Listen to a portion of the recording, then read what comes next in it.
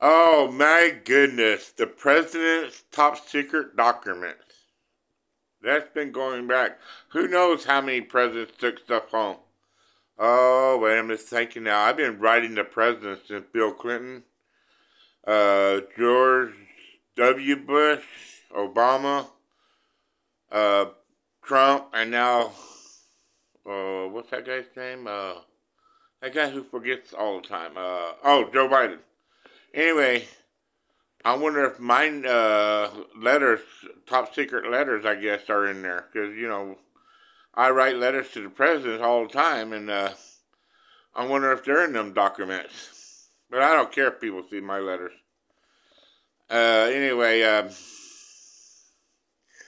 I try to make this funny. I guess you can't really laugh about that. That's kind of why are they taking them home. You know what I mean? Well, probably they get mistaken and they probably take it.